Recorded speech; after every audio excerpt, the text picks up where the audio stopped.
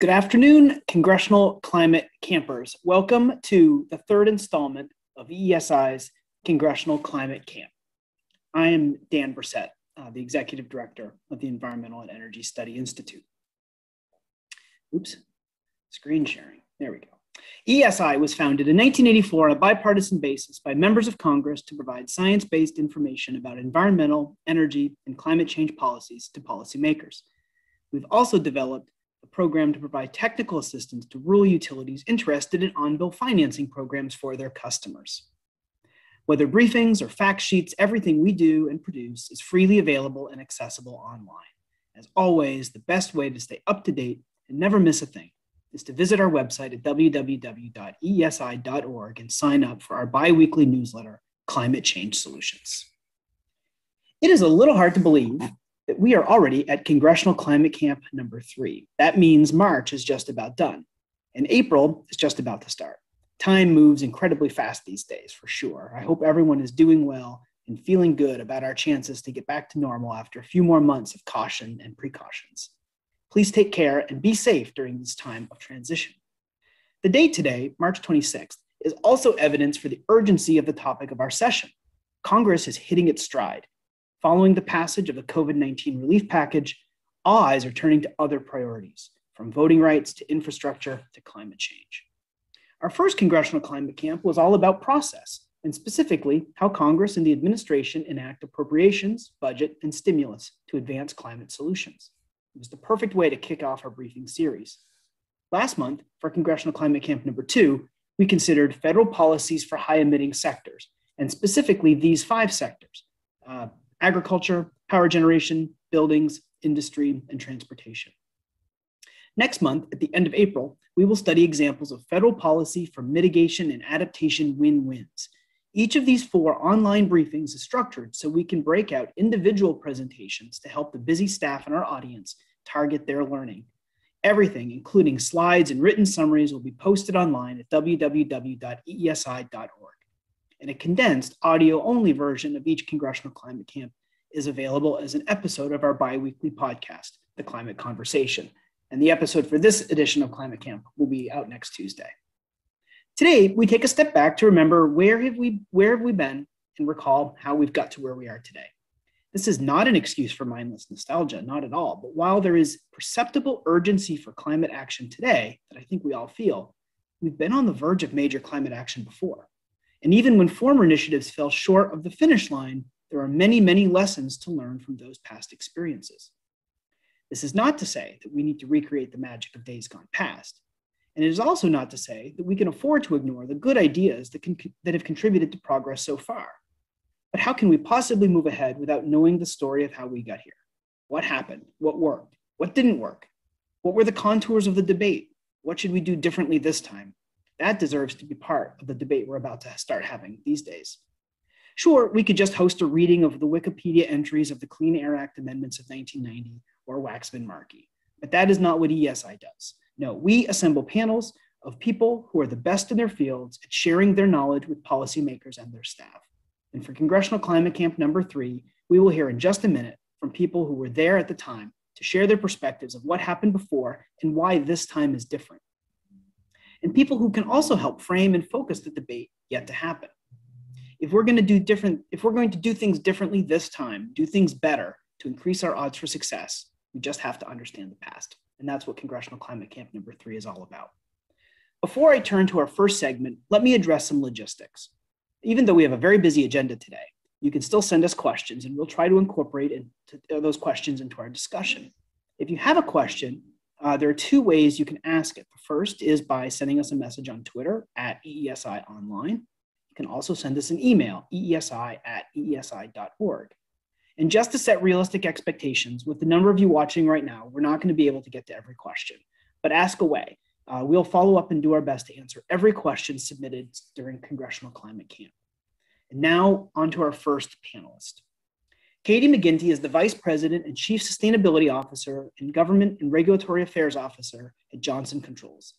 Along with her current role, she is also the Director at FSEP Investments, Inc. And prior to this, she was a Senior Vice President at Environmental Defense Fund, a candidate for the United States Senate, the Chief of Staff to the Governor of Pennsylvania, and much, much more. I'm going to turn this portion of our conversation over to my colleague, Anna McGinn. She's going to be running the segment with Katie today. So Anna, let me turn it over to you.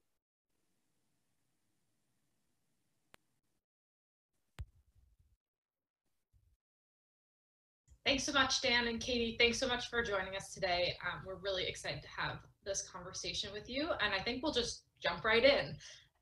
So we are really in a new era of policymaking on climate change. But at EESI, we also think it's really important to remember how we got here. So we're wondering if you can outline for us what you see as some key turning points in the effort to design and pass climate policy at the federal level, and kind of reflect on why this context and information is important for informing our current efforts to design and pass policy. Well, thanks, Anna, and thank you very much for having me. Just first, a shout out to EESI. Too long ago to count the years, but when I was a staff person on Capitol Hill, way back in the day, and continuing until today, EESI is just such a vital resource, a really efficient and effective way to get information. So it's a pleasure to be back in the EESI family. Look, I think the first question is really important because so much of what was building block over the last couple of decades remains foundational to how we're thinking about and acting on climate change. Although I think it's very exciting to see the kind of maturation of how rich the thinking has become and the action. So to toss out two kinds of foundational building blocks. So from the earliest days of environmental policy broadly, it was about understanding those point sources, those particular sources of environmental insult, if you will, of sources of pollution, and going after them with particularized regulation. The big change from that came in something called Project 88 in 1988 that said, you know, some elements of challenge to the environment don't operate just in a discrete way, but operate in a regional or global basis. And there we need some new tools. How about if we harness the forces of the market to be aligned with what's needed for environmental protection instead of there being a tension? And it was in that process that the idea of cap and trade was born as the original kind of, or one of the original kinds of market mechanisms. And boy, did it hit the ground running. 1988, just an academic paper. 1990, the centerpiece of the Clean Air Act amendments. And very shortly thereafter, proving its effectiveness in driving, for example, acid rain out, those sulfurous emissions out, and proving to be very effective. Now, fast forward to what those foundational blocks have led to, you can really trace right back some of the key policies that are so effective today. Market mechanisms became important not just because of cap and trade, but because it started to talk the language of finance. And so today, when you think about things like Germany having jumped in with their feed-in tariffs 15 years or so ago, and then our own production tax credits and investment tax credits, and now the real greening of capital markets. We at Johnson Controls were a pioneer in being one of the first industrials to float a green bond in the US capital markets.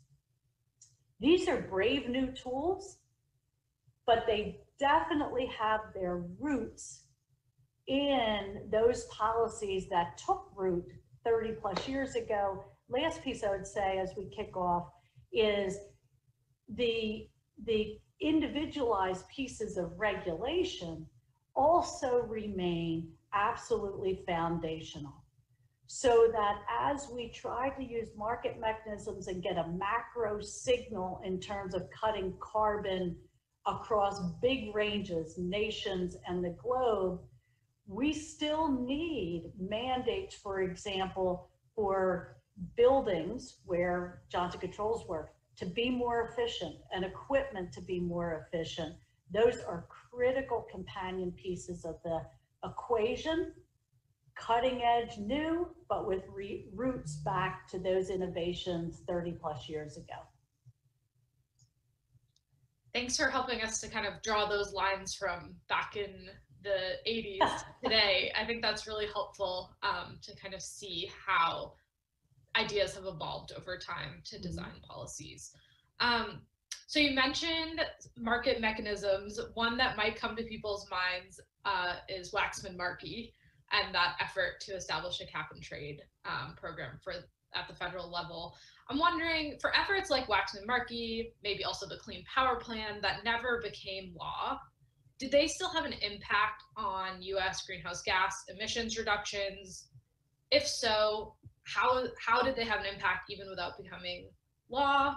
And why is it important for us to still be thinking about kind of what played out in those conversations?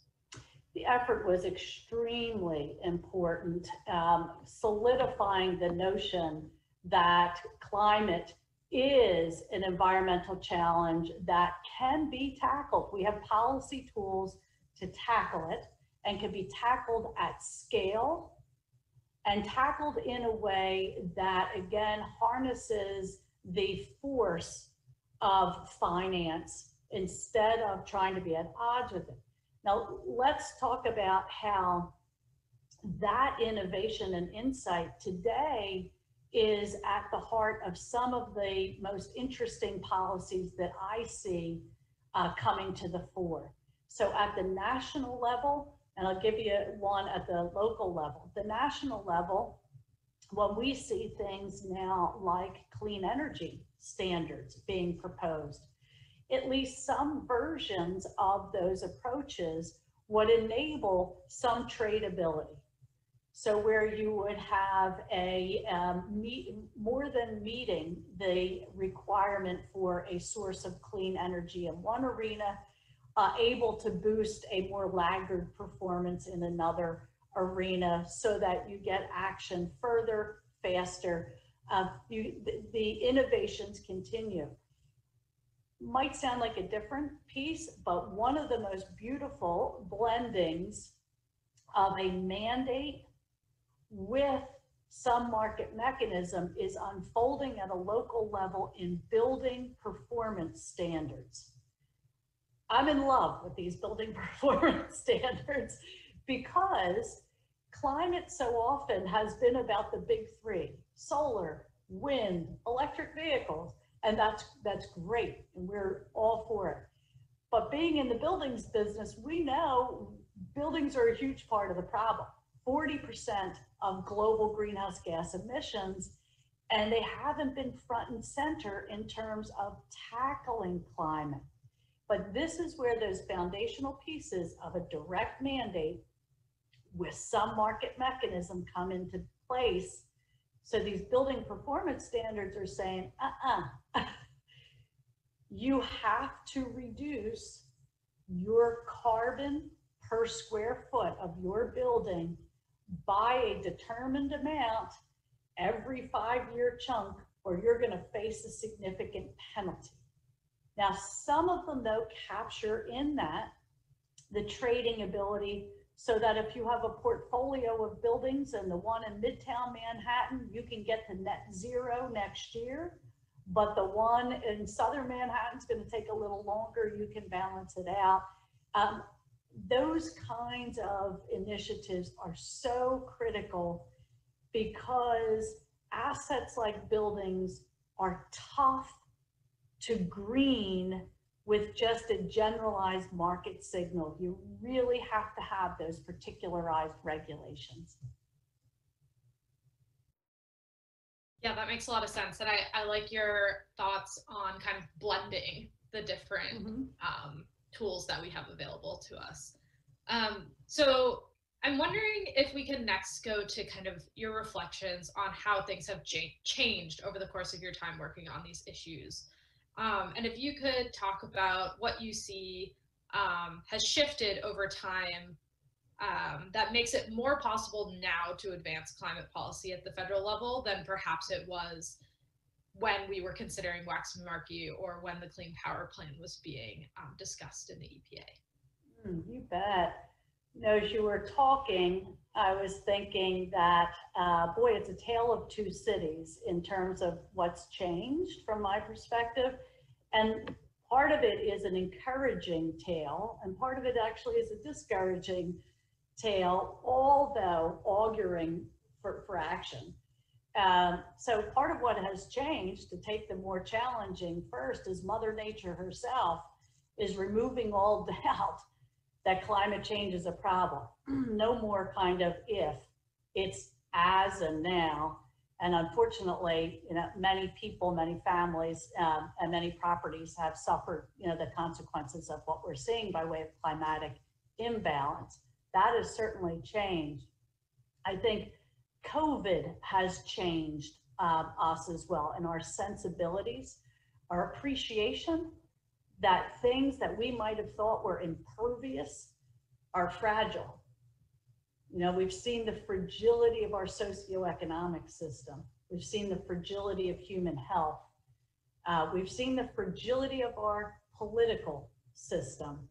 And I think it enables people to see a little more clearly that ecological systems are fragile too. And when we are not proper stewards of those systems, bad things happen. So I think COVID has changed and in a way that's related to climate. Another on the not so happy side and makes action harder is the unfortunate polarization, partisanship, around this issue. And, others on your panels here, I think, will have better insight than me in terms of maybe some green shoots where we can find that common ground. But the common ground needs to be found. It's urgent on a matter of such consequences as the climate. Now, on the encouraging side, I just have a whole lot of confidence now in the stick and stay of the action we're seeing. So technology, the price points in terms of how the cost of meaningfully slashing climate pollution has just so dramatically come down. I keep talking buildings. My goodness, you can cut the efficiency of just about any building 50%. That totally pays for itself. So technology is another is a positive forcing function. We've seen action now by companies that is deeper, richer, realer than I've seen in my 30 years of working these issues. And I think it's because, going back to those fragile systems, going back to the real financial impact companies have had on their own assets, their operations, their supply chains, they're getting really real, about this. Johnson Controls is, we're a net zero committed company, and it is an all enterprise activity, right? We've got those plans, we have our actions. This is serious. And then I see some other things that just, should any of that get shaky, will really reinforce the seriousness of action. So the financial industry, for example, when you have the biggest equity investors in the world, like we have right now, making very clear that if you don't have a net zero plan and if your board is not taking direct responsibility for ensuring you meet it, that those biggest movers of capital in the world are going to vote against you. That catalyzes seriousness of purpose. And I think the action by the SEC to begin to put the rules and regulations for mandatory disclosure in place will doubly and triply reinforce that this is a C-suite activity taken enormously seriously. And all of that, I think, taken together, the negatives and the positives, put us in a place today where the imperative for action, I believe, has never been stronger. Yeah, it seems like the shift in how corporate America is looking at climate has just changed so significantly, and really suggests the need for federal alignment with the real interest in moving forward on climate action. Exactly. That's a beautiful point. It's a beautiful point. I really hope we don't get stuck in terms of old stereotypes that if it's good for the environment, it must be bad for business, jobs, and growth, because companies aren't seeing it that way anymore. Right. Yeah, that changed. So, to be stereotypical for a second, so from a Republican point of view, hopefully the very determined action of companies across the country and across the globe will give space for Republicans to say, okay, this is an agenda I can be for. And hopefully for Democrats committed to the most effective environmental action, they'll have confidence to know that I can actually trust companies to come in and give real perspective and actually be part of trying to see progress happen.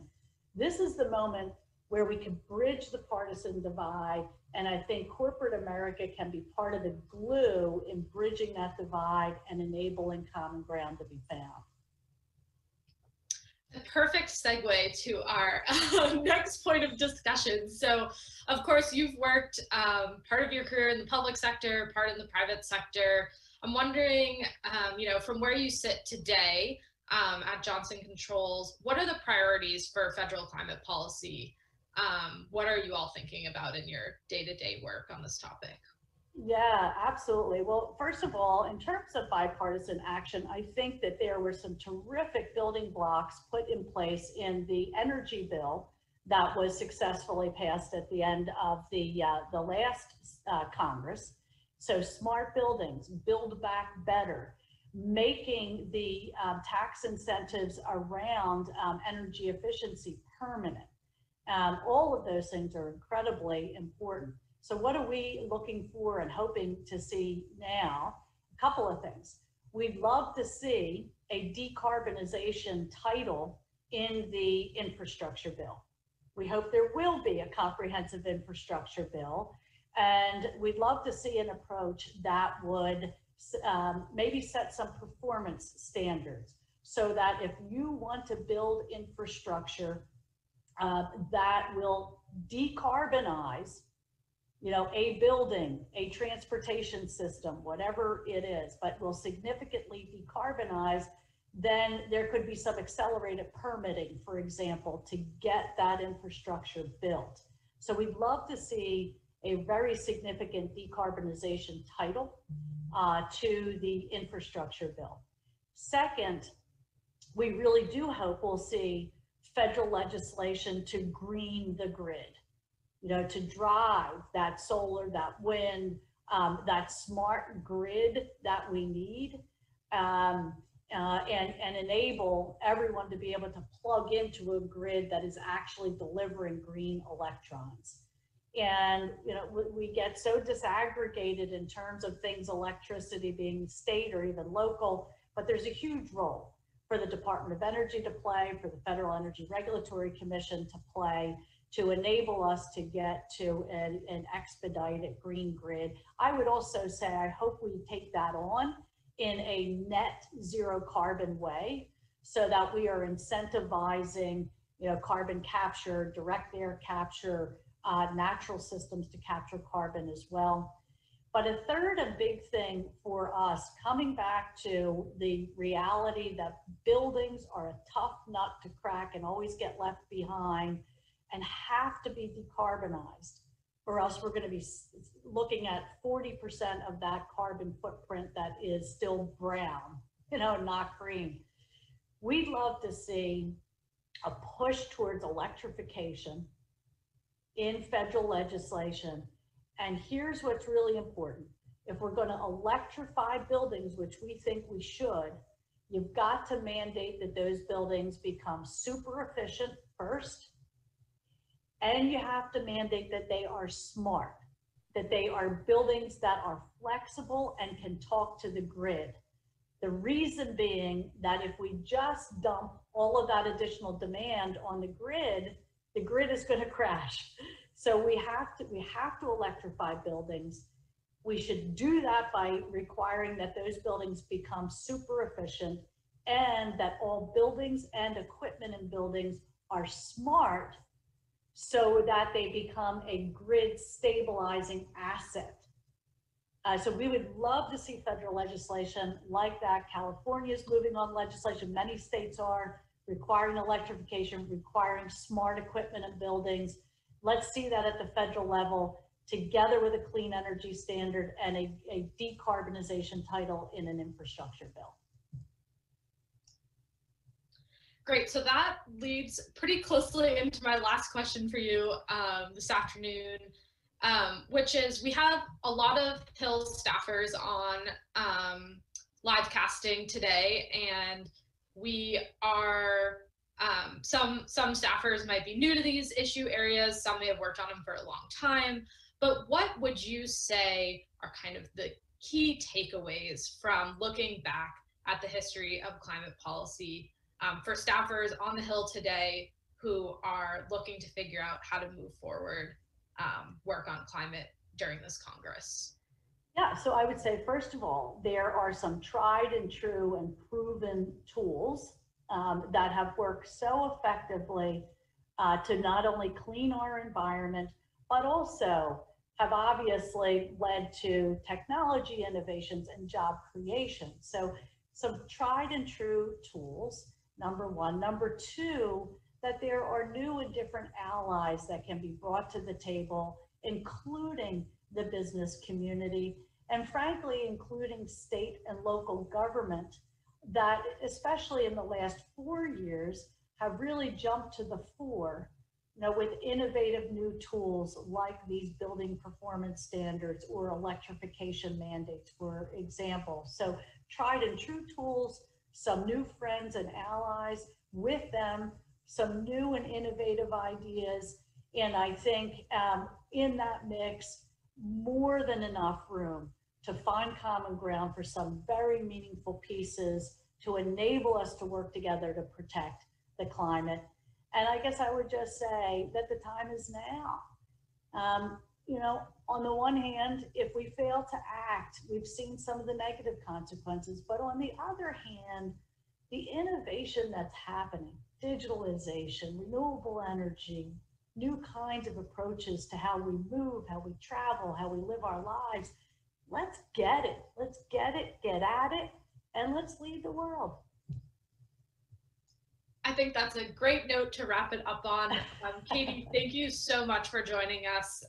It's wonderful to have you as a part of our Congressional Climate Camp briefing series, and we really appreciate you being with us today. So thank you so much. As I said, it's a joy to be back with EESI, so thank you for inviting me. You're welcome anytime. And back over to you, Dan. Thanks so much. Great. Thank you, Anna, for leading such a great conversation. And thank you, Katie, for helping our audience understand where we've been. And I think it's also really, really important for our audience today to hear the perspective of someone in the private sector with a lot of public sector experience. There's a lot, perhaps there's more overlap in terms of attitudes toward climate solutions there than maybe we think. So thank you so much. It's great to have you back with EESI today too. We are going to begin our second segment in just a moment. Before I introduce our second speaker and turn it over to her, let me just provide a reminder that if you have questions over the course of today's sessions, you can follow us on Twitter at EESI Online and ask us a question that way. You can also send us an email, eesi@eesi.org. If you missed anything that Anna and Katie talked about, no worries. Everything is available online, www.eesi.org. You can watch the video. You can watch the whole webcast of the entire Congressional Climate Camp session today, all 4 speakers. You can watch individual segments, and you can also access written summaries and presentation materials as well. So we have it all there for you I hope you'll take a moment to visit us online and make use of our resources. And all of that is generally available for most every other briefing that we do as well. You can find an awful lot of resources at our website. It is my privilege now to introduce our second speaker of the day, Tina Johnson. Tina is the director of the National Black Environmental Justice Network and principal of Johnson Strategy and Development Consultants, which works with a broad international network, including groups from Europe and the United States, top NGOs, governments, international foundations, and businesses. Tina specializes in US and international climate change policy, diplomacy, international climate change strategic development, and advocacy. Tina's work investigates domestic and international policies around climate justice, sustainability, economics, energy, and climate change. Tina, it is great to see you, or soon to see you. You're turning your video on. It's great to see you. Thank you so much for joining our panel today. I'm really, really looking forward to your presentation. Take it away. Yeah, thanks, Dan. Nice to be here. So, if I can make myself useful with this. So I actually am really excited to actually talk about the stakeholder impact on climate policy today with everyone, because it's such an important part of the work that that you all do. If you're on the Hill, or if you're in any way, shape, or form engaged in being part of transforming or impacting policy, and in general, not just climate policy. But I also want to root the conversation a bit in the stakeholder engagement space, and just to note how important this is because of the methodology that it brings to bear on stakeholder engagement and the role of stakeholder participation around the clinical, the scientific, and the public health policy decision-making aspects of things.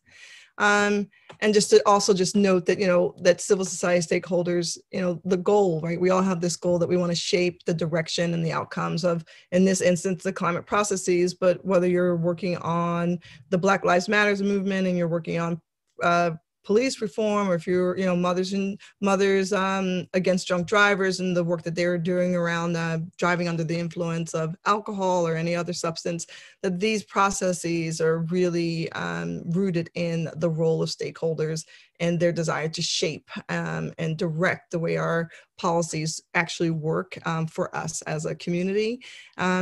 And it's super important, because if we don't have these kinds of stakeholder engagement opportunities, or folks that want to do this work, we have just a bunch of politicians sitting around the table or in a pool of water debating things and getting stuck in the morass of what they think that people want versus hearing from the people themselves. And one of the examples that I like to use are just to sort of capture how important and how effective stakeholder engagement can be is even if you're one person. There was a guy called Captain Climate, I think he's still around, but when John McCain was running for president against George W. Bush, this guy would show up at every event and ask this question, "What's your plan?" Until John McCain's like, "Okay, I'll look into it." And he looked into it and came up with the McCain-Lieberman Climate Stewardship Act. So, this one act by this one person as a stakeholder and caring about the planet actually did something that was transformative. And so just to note again that civil society's cooperation is critical. And I use civil society to be inclusive of stakeholders, right? And it's super important because of what this cooperation brings together from not just the outside approach, but also the inside approach. So if you have governments and civil society cooperating together, they're able to achieve a lot. And there are just a few points that I want to you can read, but I just want to just add, conducting that scientific analysis, the agenda and norm setting for policy, that direct pressure that we have come to really appreciate and value around mobilization and the moral force to get things done is super important. And then the narrative shaping, that media storytelling, that communications aspect, these are all key components of how we actually in the realm of governance can influence the policy pieces, and that NGOs have become really important in this space. Stakeholders as a whole are super important in this space. But it's also good to note that, there are moments in which that relationship between the government and civil society sometimes actually doesn't succeed in the way that one might hope. And so I want to just take us through a couple of pivotal moments within stakeholder advocacy and look back at COP15 in Copenhagen in 2009. And you have the failure of countries to actually be ambitious and come up with meaningful agreements. But then you also have a failure of civil society at this COP as well. So although civil society had, immensely been effective in shaping the meta narrative and the political expectations of the legally binding deal in Copenhagen, it did not back it up with the outside influence and didn't have a sufficient robust effort to change the politics on the inside of the negotiations. And for that matter, they were not really doing a good job at influencing how capitals prior to the summit would be responding to this. And so a lot of this inefficacy that is attributed to this failure is the deep fragmentation of civil society over fundamental issues. So for example, there was a division over the respective responsibilities of developing and developed countries, which manifested themselves in the split between climate justice and climate action coalitions. And so there was also this absence of unified civil society voices providing consistent pressure contributed. This also contributed in turn to the clash of governments that characterized COP15. So this failure actually helped to do a really important thing for civil society at the international level, which also trickles down to the national level here in the United States. It helped the community to reimagine itself, to really reinvent itself and reinvigorate itself to becoming more effective. And, post Copenhagen, they really decided that we need to decide how we as a community can develop a global civil society that actually pulls in from a collection of not just Western stakeholder campaigns, but also from the broader global community. And so it started to encompass developing country groups, as well as groups seeking policy intersections on issues like health, development, the economy, labor, faith, women, and youth. And so this was really important because this was the lead up to what many of you might recall, the largest climate march in history. So you have in 2014, the climate summit and a new multi-level governance architecture. These two moments in climate change or climate policy advocacy is super important because most folks who think about climate change or climate change policy or climate policy think about it in the context of the United Nations framework on climate change. And then we think about it more on the domestic level. But these two events really helped to shape how we could build a movement in a moment around influencing policymakers at the highest level. And so you had in 2014, the new climate economy report, which helped to create the conditions for this really pivotal moment that led up to, that was a precursor to COP21. And so in 2014, in September 2014, you have the climate march, but at the same time, you have the UN Secretary General's summit as well.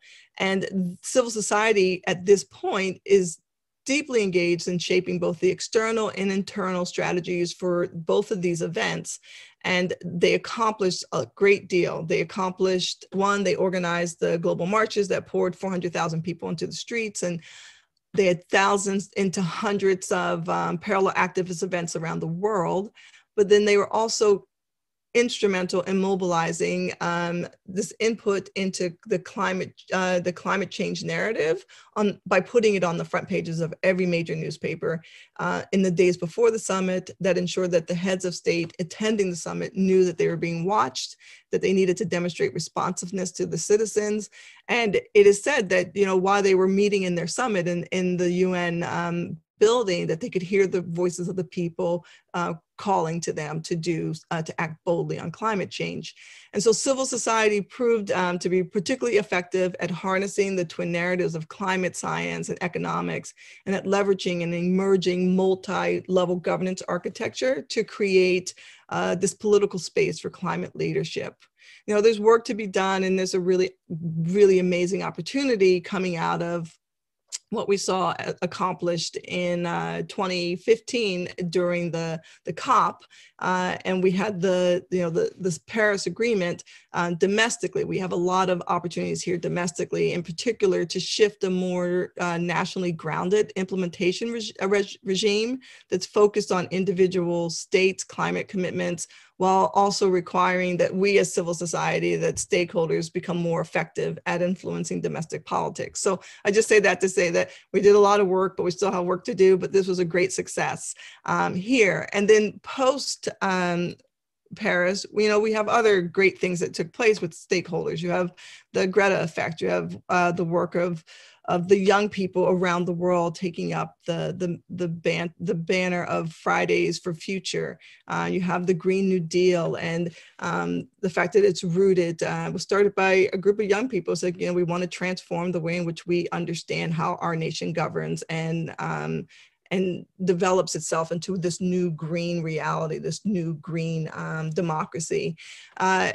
And these are super important moments to be aware of, because they all are culminated in this understanding that it takes not just the boots on the ground, but also the work of the analysis, of the actual policy wonks to really come together to create these opportunities that we can shift the paradigm to a place that we want.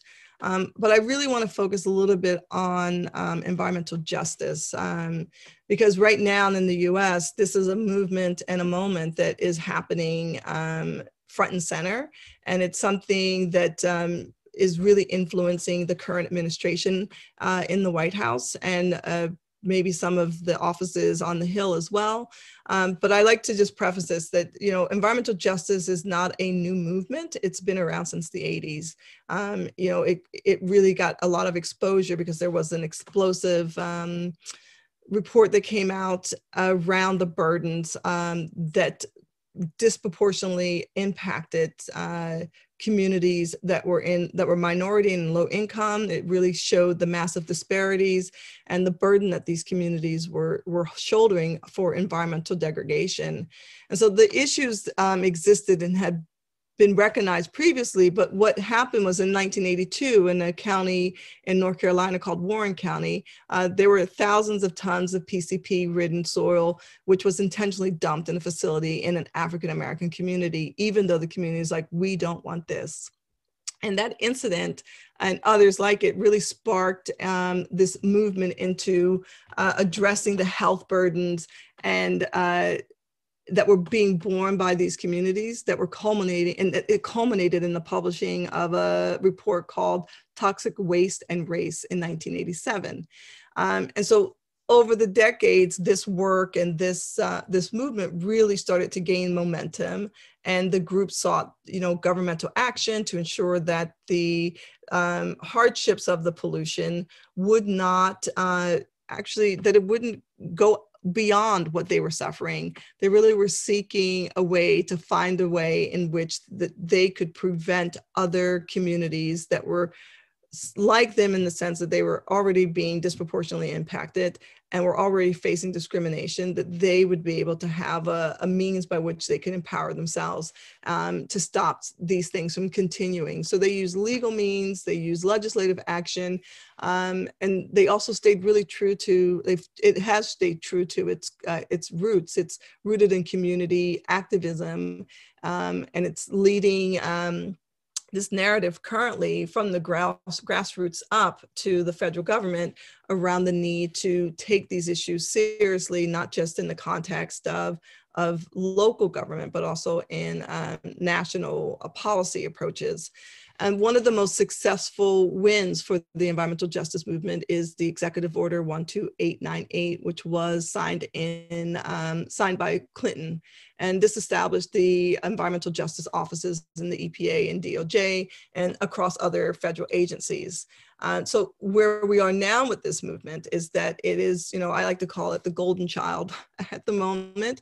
It is currently really influencing the approach and the way in which not just the government is looking at equity and justice and the needs of environmental communities, whether you're looking at air pollution or water pollution, but the totality of it. But you're also seeing this being sort of a reckoning of sorts within the environmental movement as a whole, to really bring together the need to have environmental justice at the core of the framework that we're designing and developing. And so I like to say that EJ, the environmental justice movement, is a moment that has been a long time coming. And so what we're seeing is the work of 30 years for some of these folks of really digging deep and digging in to get to this place where we can see how stakeholder engagement really can be transformative and has the potential to be, to progress us to a further space in which we have more equity and justice across the board. I want to just conclude and just say that stakeholders are effective when they can strategically integrate their issues into the broader concerns that we're facing. And I would say that within the context of climate change, stakeholders have been really successful in integrating the climate change framing of the issues that I've just laid out for across the board for many communities, many countries, with more traditional concerns around air pollution, land rights, and environmental justice. And so the role of stakeholders, I cannot impress upon you enough that collectively we do a lot more more effectively when we are fighting for things and engaged in things that really resonate across communities and not just across silos. And so I want to say thank you for just the opportunity to be here, and I will open it up or give it back to you, Dan, for questions if there are any. Thank you so much, Tina, for a great presentation. Really appreciate you joining us today. We do have some time for a discussion, and I'm interested in digging a little bit deeper into a couple of the things you said. Maybe I'll start with sort of one of the last points you made, and I'm going to paraphrase a little bit because I can only write so fast. You said something to the effect of this work is done best when there is a strategic integration of climate change into ongoing debates. And I'm wondering if you can think from your experience of times when that's been successfully done, when climate has been strategically integrated into the federal policymaking process. I'm wondering if you could provide an example or two that you've seen that worked well, and perhaps an example of two where it didn't work well, or it was too much of an afterthought to make much of a difference. Yeah, I think that it's a good question because the answer is, of course, there are things that have worked well when you've integrated policy. I mean, California is a really wonderful example of a state that gets the need to really integrate climate policy into the way in which it wants to operate, whether it's through electric vehicles or greenhouse gas reduction, and taking the lead when the federal government has sort of laxed behind and now is the poster child for all things green. You look to California. But you have this, you have, these are not necessarily policies that I would support. I want to just preface that, but that they are there. So you have RGGI in some states where they're looking at ways that they can use this system that's part of the international community to bring down greenhouse gas emissions and to really find a way that communities, that state level action can take hold and really start to look at what the needs are at the local level to engage in this approach to to being a champion on the climate, and also looking at ways to enhance innovation and opportunities for communities as we're moving into this new future that looks green for all of us. But there are always these caveats, because not most of the policy that we see that's implemented doesn't always take a multi-stakeholder approach into consideration. It's usually your first speaker spoke about business, and business is super important. The economic development is super important, but when that is more important than the actual cumulative impacts on communities that are suffering the most or disproportionately impacted, because the modeling that's done doesn't represent the need to take into consideration equity, justice, health impacts, or cumulative impacts. The policies, even though they're promising at reducing greenhouse gases, don't necessarily promise a healthier, cleaner, safer, pollution-free environment for communities that need it the most. So I just like to put that in context, because there is a lot of really good policy that we are seeing enacted, but there are flaws in it because of what they leave out in their implementation and the impacts. Thanks. Over time, different stakeholders have been invited to these conversations. They've been invited to the policymaking table. How has the landscape of advocates and stakeholders that are included early in the policymaking process, how has that landscape changed? And in your opinion, is it changed enough? How would you like to see that landscape perhaps evolve even further? I think that, there's always something to be said for the moments that humble us. I think the 2016 election was a humbling moment. For many folks on one side, for others it was a championing moment. But for a lot of folks who work in the space around climate policy, going from an administration that was really pro, as much as pro as Obama was, but doing a lot more on climate than he had done in the beginning, and ending it in a really strong way at the end of his term, and then going into the next administration where this same commitment did not exist. It really caused the community to take a moment back and reflect on, all that it had accomplished, who did they accomplish it with, and were enough of the people that should be at the table. And I think those moments, those humbling moments, make it so that you have to think through, when your policy is like, this is good for everybody, but you don't have everyone there, then folks are like, yeah, I can support it, but it doesn't really meet our needs. You really create a disconnect between the folks on the ground and their needs, and the policy approach and what you tell people they need. And what I have found is that people know what works in their communities. They know what they're looking for, and doing that little bit of work, which is the hard work of actually engaging stakeholders meaningfully, actually taking the time and sitting like a weekend and just saying, tell us what you're thinking. Let's have relationship. Let's communicate with each other. Share with us your ideals, share with us your ideas, share with us your fears, your concerns.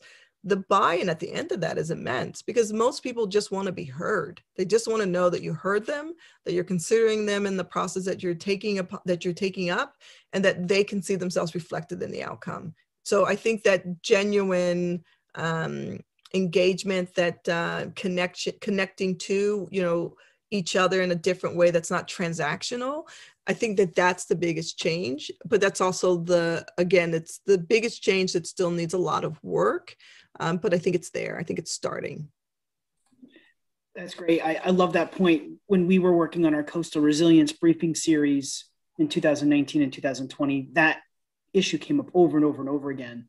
The idea that community engagement is not just sending out a one-way communication, it's actually engaging. It implies a two-way. And we had a speaker in our Louisiana briefing, coastal briefing, and he said something to the effect of, when his community was actually engaged, he felt like he was being included rather than just being told about what the decision was.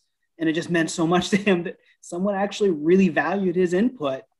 And that really stuck with me through the rest of the series. And it's something that I think comes out in our report.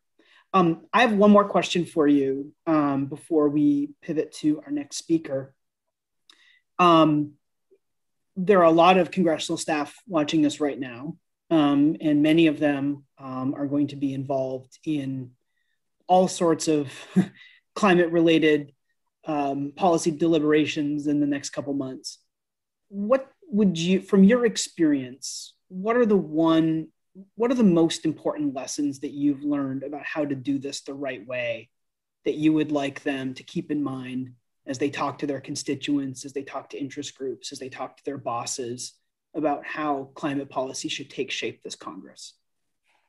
Yeah, I mean, I think that one, congressional staffers, they have a heavy lift, right? I mean, I don't think anyone's overstaffed in these offices, and the issues are plenty.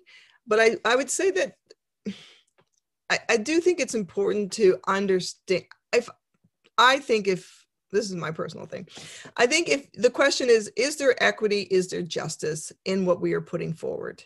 Like having that be a framework, not just a lens, a framework.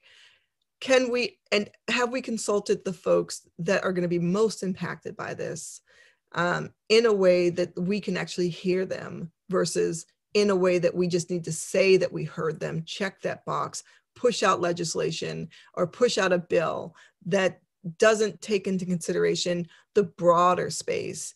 And I think it's super important for folks to realize that just because it comes from a think tank doesn't mean that it's well thought, right? Like, and those extra eyes from other stakeholders outside of the, I guess what they call them, the brain trust, expand that brain trust. Because even if you aren't an economist, you do know what your community wants if you're on the ground doing the work. You have a different perspective. You bring something to the table that resonates with the people who actually are going to vote for it in the space that your congressperson or your senator is in.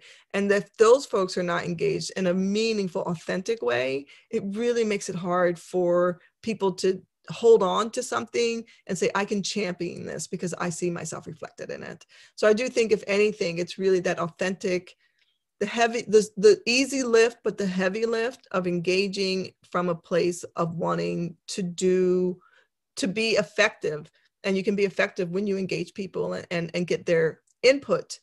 They may not buy in 100%, but if they feel like they've given you input, felt like they've been heard, maybe they don't come out and say, oh, this so-and-so didn't do this, but they can say, we had a conversation, we weren't in agreement, but we can see where they're coming from. I call it alignment. You don't always get agreement, but maybe you get alignment. And that's, I think it's really important. Thank you so much, Tina, for sharing your time with us today and your perspective and expertise. It means a lot for you to join us today. Thank you so much. And I thank you very much for your presentation. If you missed any of Tina's presentation, and trust me, if you did, you will need to go back and watch it. It's going to be archived along with Katie's presentation on the website. We've reached the halfway point-ish in our panel today. So Katie McGinty with Johnson Controls, she spoke about turning points, or key turning points in climate policy history. We just heard Tina about an advocate's perspective, climate policy here and then and now, and what's changed and what needs to continue to change in order for us to get what we need to get done. Now we are going to hear from our third panelist. It is my privilege to introduce Laurel Harbridge-Young. She is an associate professor in the Department of Political Science and a faculty fellow at the Institute for Policy Research at Northwestern University. She received her PhD in 2009 from Stanford University. Her research focuses on the challenges to reaching bipartisan compromises in American politics. In her research, she studied Congress, state legislators, and legislatures, as well as the American public. Laurel, thank you so much for joining us today. I can't wait for your presentation. I'll turn it over to you. All right. Well, thank you all so much for the opportunity to be here today. So I'm going to be taking a slightly different perspective than the previous panelists, drawing on my work as a political science scholar. And so I want to share a couple of insights from my research about the importance of building bipartisan coalitions in Congress and about public views on bipartisanship and compromise.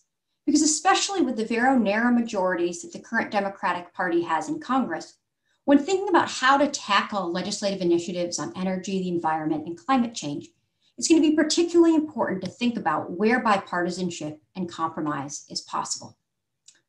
And I think, unfortunately, there's often a perception in contemporary politics that bipartisanship and compromise is bad politics, that we hear about legislators fearing primary challengers if they compromise or if they work with the other side, think that maybe their legislation might be ignored in favor of, the types of priorities that are the messaging priorities of the majority party or the minority party.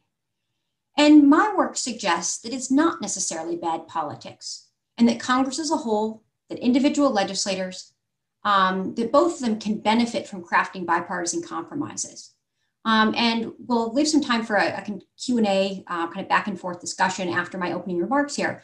We can talk a little bit more there about this misperception and the fact that legislators do seem to have a misperception about how the public thinks about compromise. So I want to begin by thinking about the value of bipartisanship. So first off, bipartisanship is important for Congress as a whole. So when we think about the need for Congress to govern, that the majority party in particular cares about a record of success, that even in the highly polarized period that we're in today, it's important to keep in mind that most major laws still pass with significant bipartisan support in at least one chamber. So in fact, there's recent work by fellow political scientists James Curry and Francis Lee, who point out and show with convincing evidence that over time, bipartisanship is roughly the same now as it was 30 years ago in terms of the bills that become law. There are lots of bills that don't become law that are party line votes, messaging bills, and so forth. But things like the Affordable Care Act or the Trump tax cut that passed on party line votes are the exception, not the rule.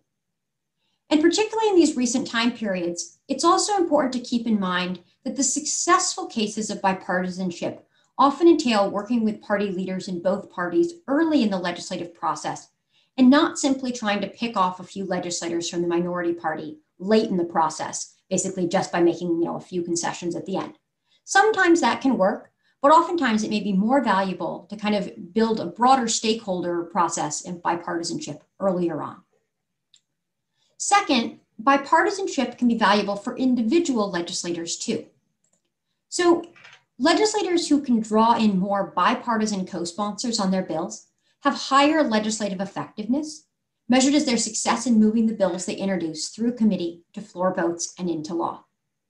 So the figure here shows some estimates from some ongoing work I have with Craig Volden and Alan Wiseman, who run the Center for Effective Lawmaking. And we looked at how legislators' ability to draw in bipartisan co-sponsors on their bills affected their legislative effectiveness at each stage. So action in committee with the AIC, action beyond committee marked by ABC, bills that pass one chamber, and bills that become law. And in both the House and the Senate, the figure shows that an increase in bipartisanship boosts members' legislative effectiveness. So for instance, House representatives who attract a one standard deviation larger proportion of bipartisan co-sponsors on their bills experience about an 8 to 14% increase in their bills receiving committee attention, passing the House, and becoming law. For the Senate, it's about a 10% increase in these activities. And of course, for many of you watching, as staffers, that the staffers play a really important role in building these bipartisan collaborations. They build the relationships over time with other offices and other staffers. And this is why longer tenure can matter. And evidence suggests that staffers who do have longer tenure may be more effective at helping build bipartisan collaborations. So the next point I want to focus on is thinking about what my research has found about public opinion on bipartisanship and compromise, and how particularly this may relate in the domains of energy, environment, and climate policy. So first, and more generally speaking, in both my work and in the work of others, for instance, Jennifer Wolak at the University of Colorado, research consistently finds that the public does generally prefer compromise. And this is especially true when the alternative is policy gridlock. Of course, people might prefer victory for their own preferred side, but compromise is generally viewed favorably. whereas gridlock typically is viewed unfavorably. People are frustrated by inaction, and they do see compromise as a necessary step to getting things done. However, just how bad gridlock is seen can depend on the issue. So in one study that we conducted, we ran a survey experiment where we varied the outcome of the legislative process. Either it resulted in a successful compromise between the two parties, in a policy victory for one party or the other, or in legislative gridlock. And we ran this study on two different issues. So study one was on energy policy. And this is something that you might think about as being a consensus issue. So people on both sides of the aisle shared the end goal of greater energy independence. But also on a second issue, study two, which was gun control, which is not a consensus issue, that partisans on each side of the aisle tend to want a different end goal and don't necessarily share the same kind of outcome in terms of, having fewer guns in the hands of citizens. And then we asked people's approval of how Congress was handling each of the issues. And what we see in both studies is that a win for one's own party boosts congressional approval slightly relative to a compromise. So we see that the predicted or the mean approval is slightly higher for the own win relative to compromise.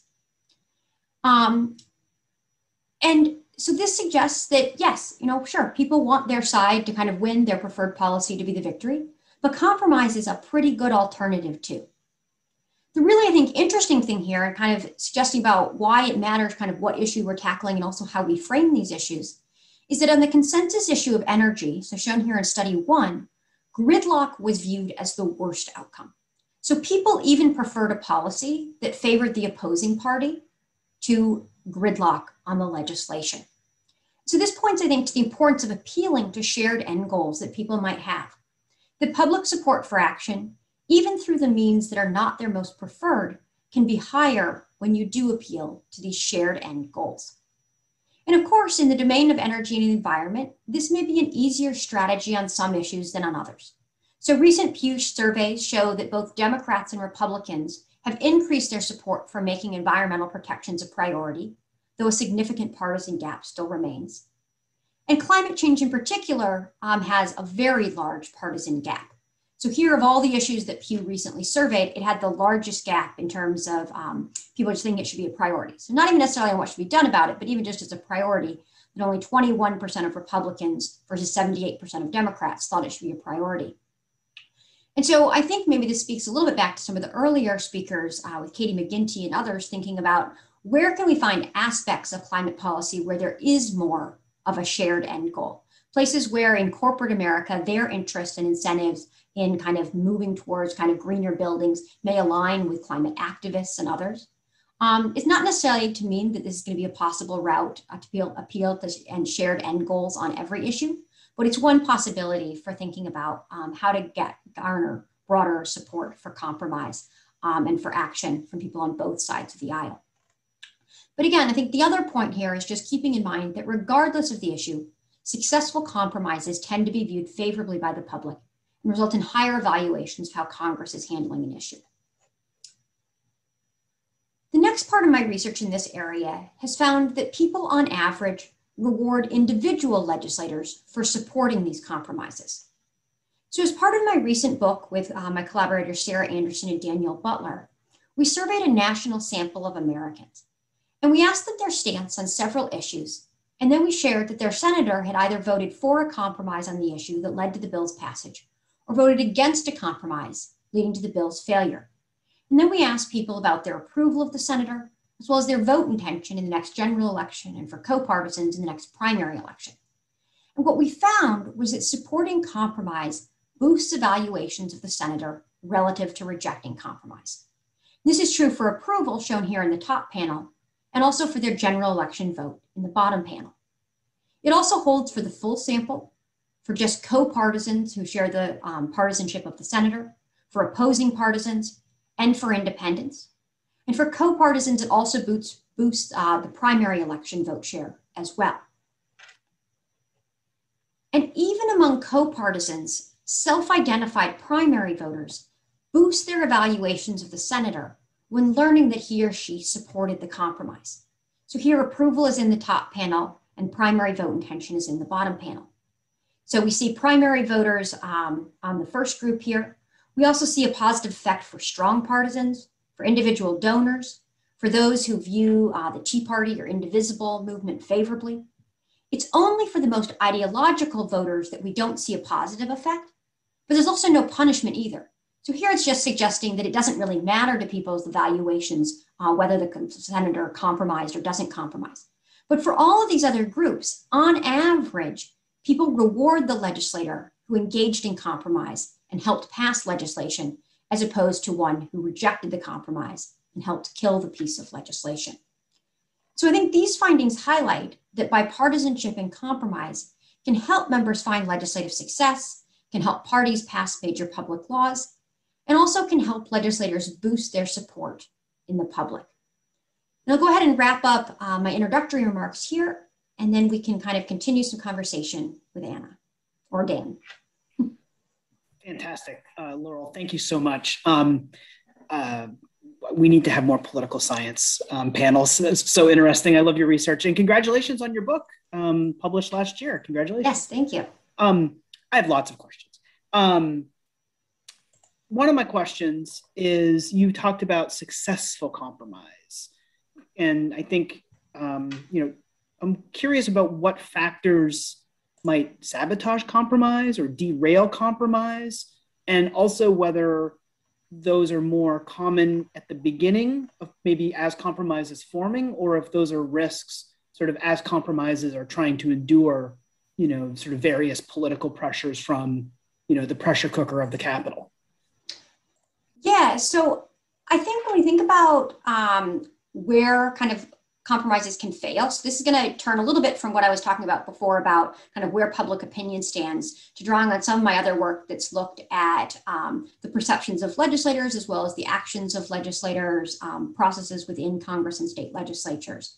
And so one of the I think challenges and places where compromise can break down is that legislators have a perception sometimes that primary voters will punish them for making compromises. So as I just showed with the evidence here, that there's not actually a lot of evidence for that. This is, I think, more of a misperception than it is an accurate perception.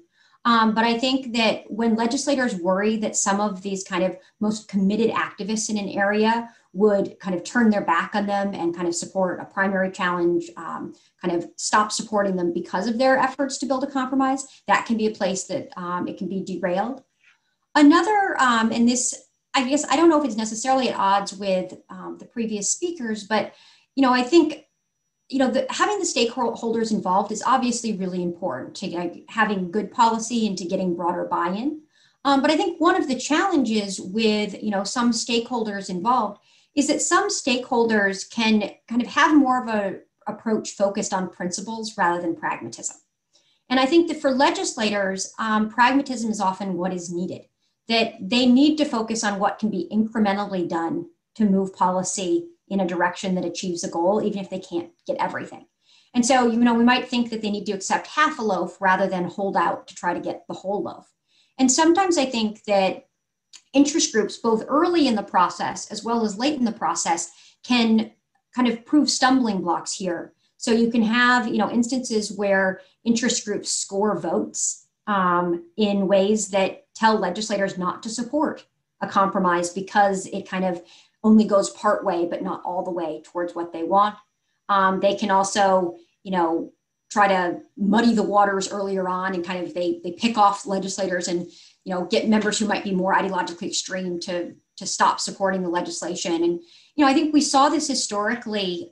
So back in the early 2000s, when Congress was considering legislation to improve wilderness protections for the San Rafael Swell in Utah, there were some environmental interests who opposed the legislation because it did not provide full wilderness designation. So even though the proposal had considerably more protection for the land that existed at the time, it didn't provide full wilderness designation. And so they opposed the legislation. It led to many liberal legislators kind of losing their support for this legislation. And ultimately, the sponsor of the legislation pulled it from the floor. So nothing was done instead of kind of an incremental approach, again, because of this kind of perfect being the enemy of the good, in a sense. You said something that sort of made me think.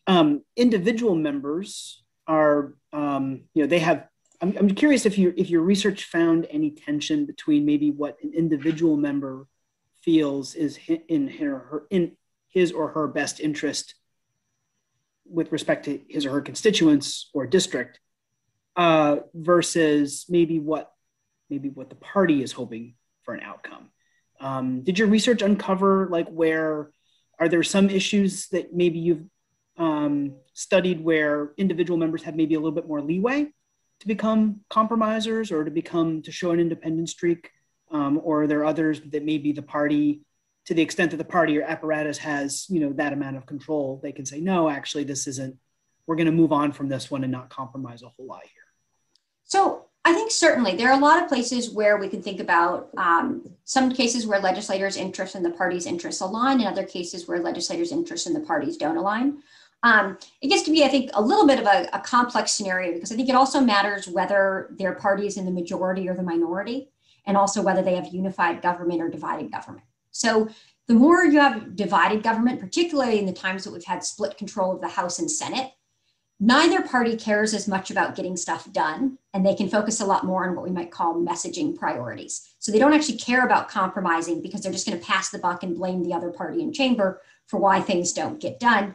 And so there, the parties don't necessarily care about compromising, and it might be some individual legislators, particularly in more kind of competitive, swing districts, who want to show, I am willing to work across the aisle. I'm trying to really tackle issues that are important to my constituents. On the other hand, you might have a scenario with unified government where the majority party does have an incentive to govern and produce a record of success, even if it is a more incremental policy. And so they may be particularly attentive to what the needs are of the kind of more moderate members, the kind of pivotal legislators who might be needed to make deals. And there it actually might be the legislators on the more ideological wing of the party who don't want to work with the party leaders, who get frustrated by all the concessions that are being having to be made to get the pivotal legislators. So how does Bernie Sanders feel about the concessions being made to Joe Manchin, or on issues where the filibuster holds to 9 more Republicans in terms of what policy would need to look like? Great, thanks. And I should have mentioned before I asked that question that one of the members of our audience had a similar question, so I tried to weave those two together.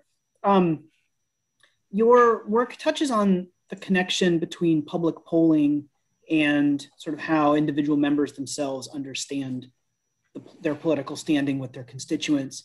What are those linkages? How does polling affect how a politician, how a member of Congress positions him or herself with respect to issues and deciding whether or not compromise is in their interest or not? So I think this is a really interesting question, and I think a challenging one, because on the one hand, we have pretty good public opinion polls at a national level, maybe even at a state level. But at a district level, we don't have as good a polling. And so I think as a result, legislators and their staff end up relying a lot more on the people who contact them. But we know that the people who contact the offices are not a random sample of their constituents. And of course, legislators and their staff on the one hand can recognize that. They can say, oh, of course, these people aren't a random sample. But we also have evidence that seems to suggest that their voices still end up being disproportionately important. And so, when they hear from these engaged and vocal people, they're going to tend to hear from the people who maybe do oppose the compromise, or who, care so much about the issue that this is the only issue that matters to them. And if the legislator doesn't vote the way they want, they're not going to support the legislator. And as I alluded to before in my previous comments, I think this is where we can end up with legislators having misperceptions of what constituents want.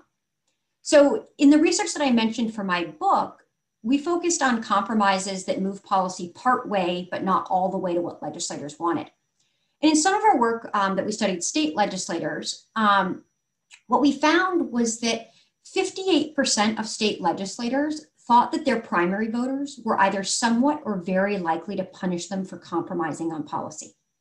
Only 26% thought that general election voters would want them to compromise. We asked a similar question and found that 59% of 59% of legislators thought that a primary voter would want a member of Congress to vote no on a compromise bill, killing it. And so that was actually the exact same scenario that we had then used in the public opinion survey that I showed in the slides. So these state legislators, and I think this lesson applies to federal legislators as well, overwhelmingly thought that primary voters opposed the compromise. But when we surveyed their very primary voters, we found no, primary voters on average still favored the compromise. And so I think this misperception can lead them to be, I think, fearful of kind of what would happen in a primary election, especially right now, where so many districts are safe for parties in the general election. And this misperception spills over into kind of views on issues more broadly. So drawing on some work by some other political scientists, so from work by Hurdle, Fernandez, Mildenberger, and Stokes, they asked congressional staffers what % of constituents in your member's district would agree with the following set of policy statements. And then they looked at district level polling to compare it. So they looked at views on carbon regulation, on repealing the Affordable Care Act, on gun sale background checks, minimum wage level, and infrastructure spending. And what they found was that staffer perceptions were far more extreme than the public's actual policy preferences. So Democratic staffers would overestimate constituent support for carbon regulation. Republicans would underestimate constituent support. And they would have bigger misperceptions the more they had contact with interest groups in these areas.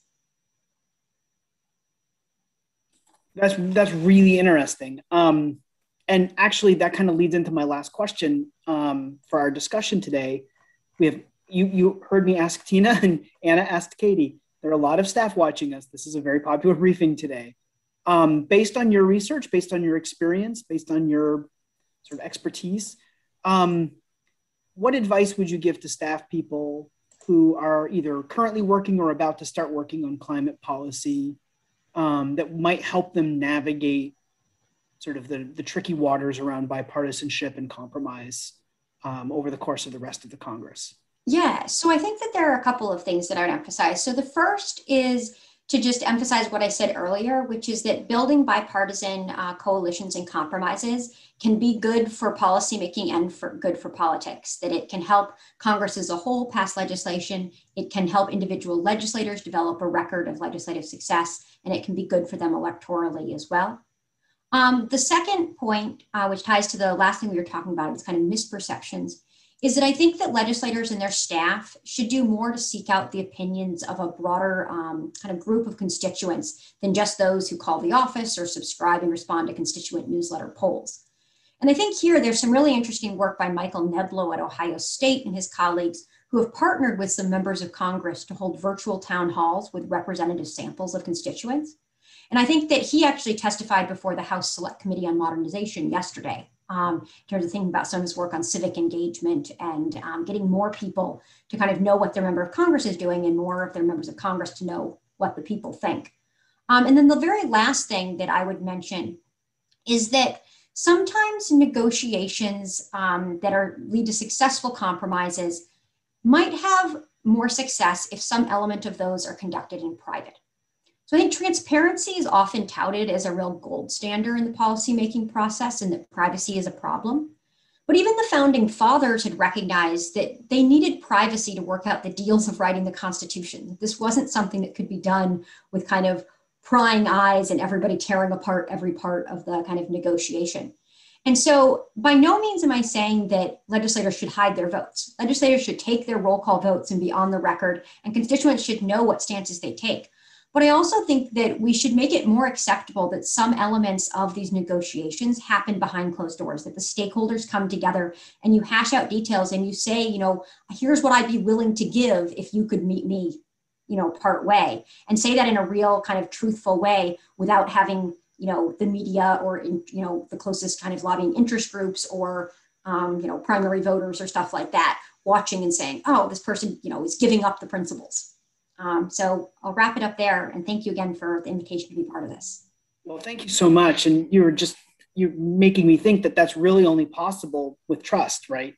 Members have to know and trust each other to have those frank conversations without, fear of, someone under the table live tweeting the conversation or making the conference call publicly available or something like that. Laurel, thank you so much for bringing your research to our audience today. And congressional staff in the audience, Laurel gave you lots of practical advice, but it's actually really fun to read political science research about how these institutions function. Laurel has a book out, but there's lots of other great histories and treatises out there. I've always been a Ross K. Baker fan. His work on House and Senate is just so fascinating. So definitely encourage everybody to take a look at that. So go visit your local library when it's safe again to do so. Thank you, Laurel. We are going to turn now to our fourth speaker in our fourth segment. And it is I have lots of privileges today. I get to introduce wonderful people to this panel. My fourth privilege of the day is to introduce Anna Unruh Cohen. Anna is staff director of the United States House of Representatives Select Committee on the Climate Crisis. Previously, she was managing director of government affairs at the Natural Resources Defense Council and the NRDC Action Fund. During nearly 2 decades of policy experience, including many on Capitol Hill, she has served as the director of energy, climate, and natural resources for Senator Ed Markey, deputy staff director of the Natural Resource Committee Democratic staff, deputy staff director and chief scientist of the Select Committee on Energy Independence and Global Warming, and as an LA, a legislative assistant in then Representative Markey's personal office. Anna, it's great to see you today. Thank you for joining our panel. I'll turn it over to you. Thanks, Dan. Thanks for the invitation. It's always great to join EESI, who have always been a resource for me through my whole career on Capitol Hill, and also to be on a panel with 3 other really fantastic women, and to learn from them and their perspectives today. Of course, just as I start, my kitten Boomy wants to join. So here's Boomy. We'll put him down. Hopefully everybody's also having great working from home experiences still. So as you heard from my bio, I've been around a while up here and seen a lot. I'm actually, my educational background is in climate science, and then many of you are probably familiar with the American Association for the Advancement of Science Fellowship. So that's how I got my start on Capitol Hill, kind of fresh out of grad school, and have been mostly on Capitol Hill since then, but working on climate and policy all of that time since the fall of 2001. So I think one of the main points I want to make to start is that there is a climate policy is almost every policy. We look back to 2009 when the House passed Waxman-Markey.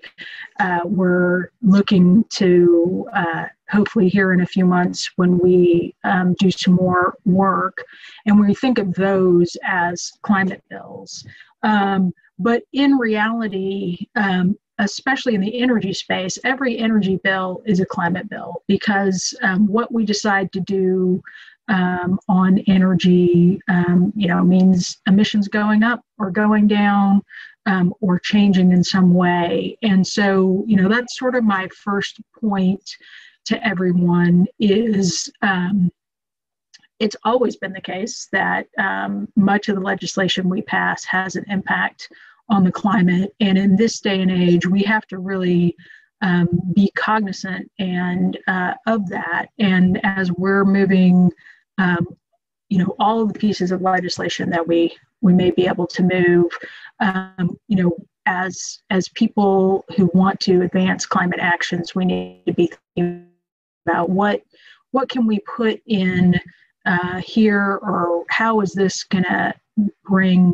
benefits to the climate or to people who are, trying to address issues in their own communities. I think that's pretty clear when you're talking about climate and energy bills. Obviously, it's not dealing with the climate crisis is not just about reducing emissions.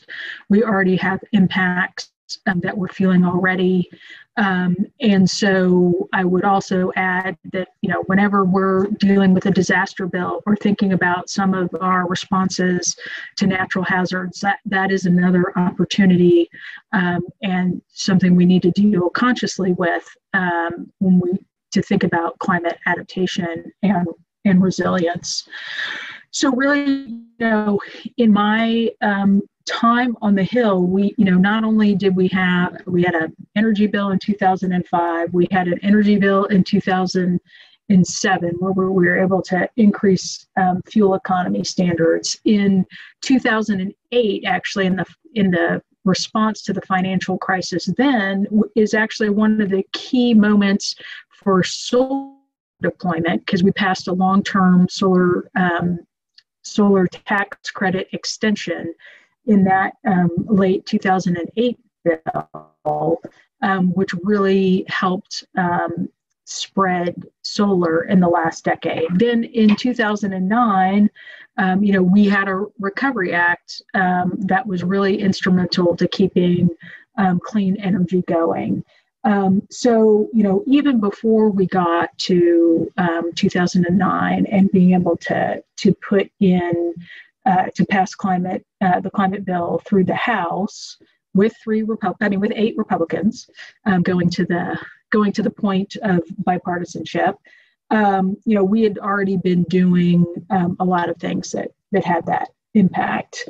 And so then having failed to get a climate bill to the president's desk in the 2009 and 10 timeframe, and then Republicans taking back control of the House starting in 2011, the opportunities for legislative action really fell off, and that's when the Obama administration started to look at their existing authorities, and I shouldn't say started. I mean, there actually had been, there's a long history of the EPA in particular looking at their Clean Air Act authority that goes right back to the Clinton administration. So it wasn't just a new thing that they picked up at that time. And there had been a number of issues around auto efficiency that also set the stage for the Obama EPA to then develop the Clean Power Plan. And all along when we were legislating or trying to legislate in 2009, we knew that this regulatory authority was there, but that we would be able to design a better program for dealing with greenhouse gases if Congress could act.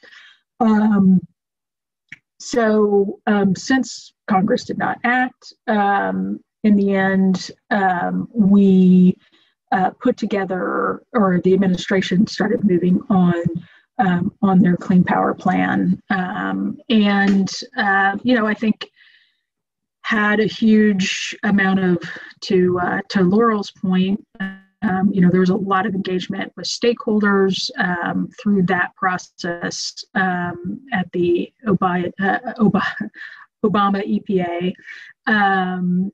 And, the proposal they put out changed in significant ways before they finalized it in 2015. And then, of course, then we hit the legal challenges, which ultimately stayed it. And then when the Trump administration came in, they worked to unwind it.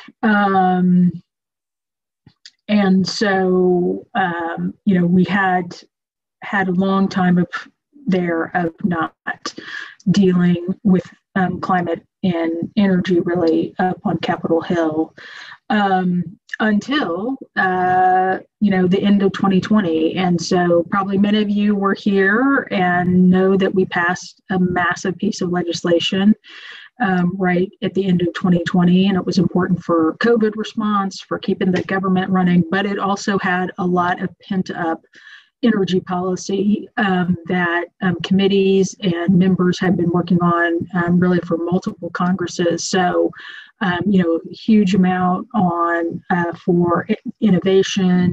We extended some of the clean energy tax credits again. And then I think really importantly and lost largely was the components to deal with HFCs, which in driving those, in having a pathway to get rid of those will actually have a huge benefit to climate, and it will help us avoid on the order of a whole, degree Celsius of temperature increase.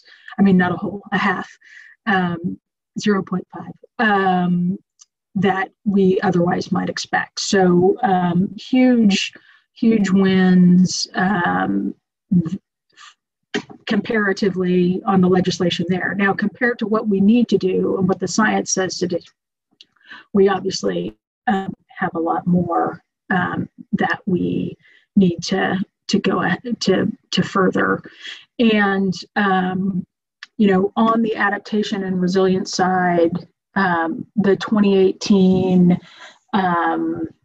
Disaster Reform Act put in place something called the Building Resilient Infrastructure and Communities program over at FEMA, which is a sort of pre-disaster mitigation program that now is stood up and getting funding that will hopefully help communities be both adapt to what may be coming down the path for them, but certainly when disaster strikes, that they're more resilient in returning and keeping people safe. So even on the resilience side of things, we have made some progress, even though we haven't done a climate bill up on Capitol Hill. So, and I think those last 2 points, the 2018 bill and 2020, underscore what Laurel was talking about with bipartisanship. I mean, a lot of that work was really done in a bipartisan manner and allowed those to move forward. But what we're looking at doing now, as we pivot to the President Biden's Build Back Better agenda, is really shaped by what Tina was talking about earlier, and the stakeholder advocacy that really has been a great asset to have in the last few years. Obviously, the climate issues, people have been concerned about them. We've been grappling with them up on Capitol Hill here for many years, decades. And as you probably all have learned, whether you have a short or longer congressional career, you just have to have the right moment, and you have to have a confluence of issues coming together in order to advance legislation. Legislating is hard, and it's gotten harder. I've seen it get harder in the course of my career up here, and so thankfully we've had a moment where added advocacy from both traditional voices and new voices, like young people in particular, but also voices that have improved, well, not improved is the wrong word, but have been able to elevate their concerns. And there, I think especially the environmental justice groups who have often worked, very locally, but have been able to build up strategic partnerships with each other and with some of the bigger environmental groups to really start, having having input and moving people up here on Capitol Hill. So all of that is really great and has pushed climate to the forefront. And I think, would be, also,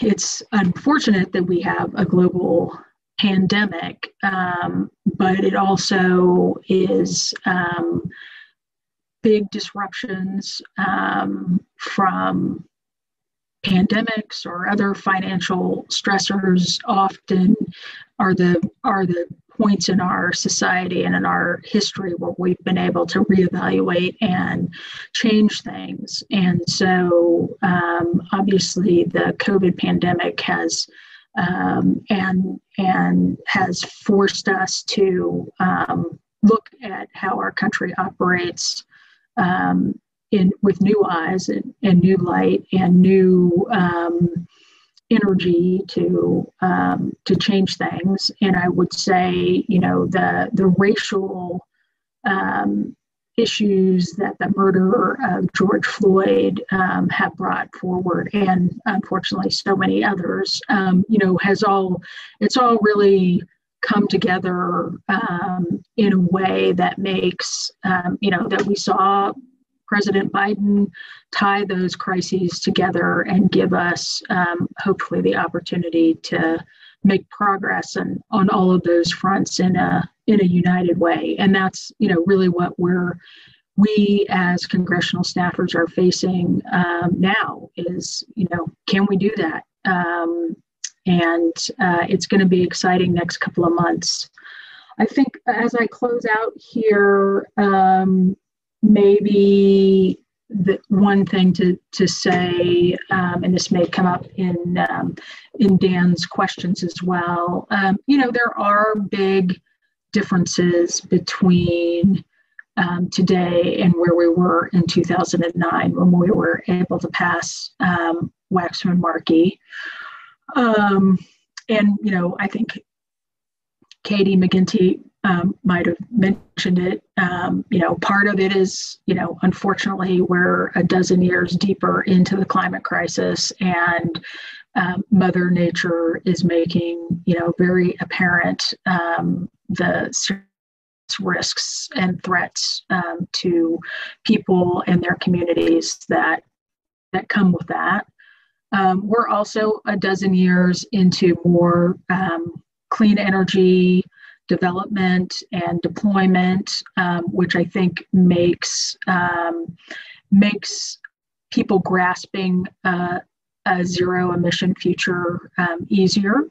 When I was working on the previous select committee in 2007 through 2010, one of the things we were really trying to do is tell those stories about clean energy and what it meant for America and in communities in America. And it was just, we had to work harder to find those stories. And now it's really pretty straightforward, and there are thankfully a lot of good news stories out there.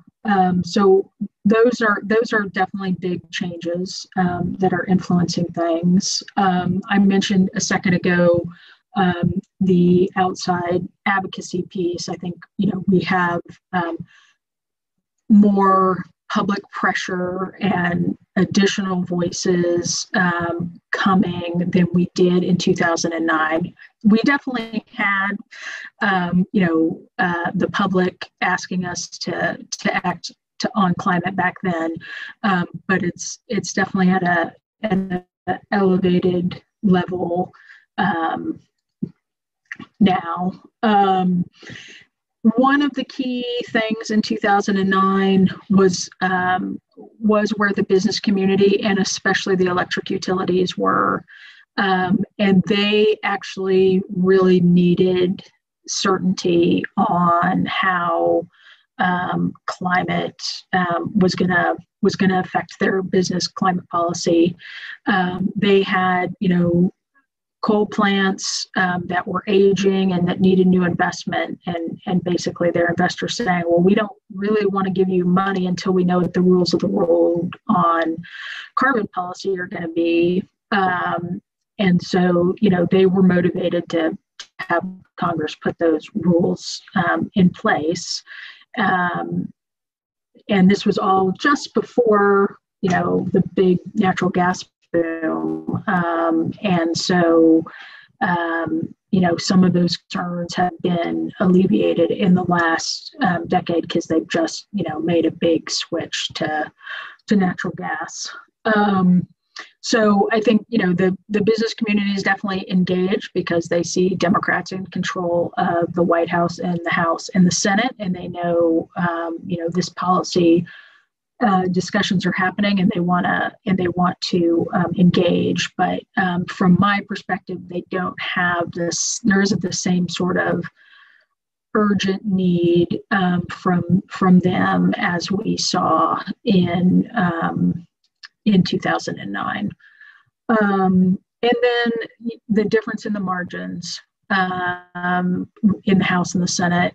So as I said earlier, I was a science person, so didn't take much history or political science really in my education, and so I really didn't understand how historic the period of 2009 and 2010 was. We had Democratic margins in the House and the Senate, and having the White House like we hadn't had since, basically 1965, when President Johnson was able to push through so many of Great Society legislation that he did. That's it is not it is not that way now with the margins that we have in the House and basically no margin in the Senate. But I think the energy bill in the end of last year should give everyone some hope that we can find some way forward. And we have things in front of us like infrastructure that do have bipartisan support or can have bipartisan support. And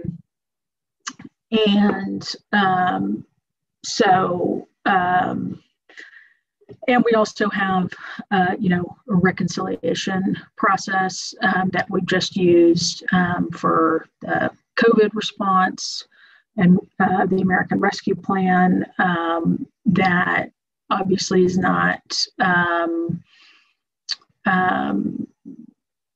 can't maybe deliver as comprehensive response to climate as we would like, but certainly can make some key investments that we know will bring big benefits, whether it's in clean energy tax or other investments that exist for existing programs in energy over at the Department of Interior and Ag on the natural side of things. So, I think it offers a positive way forward if we ultimately have to use that.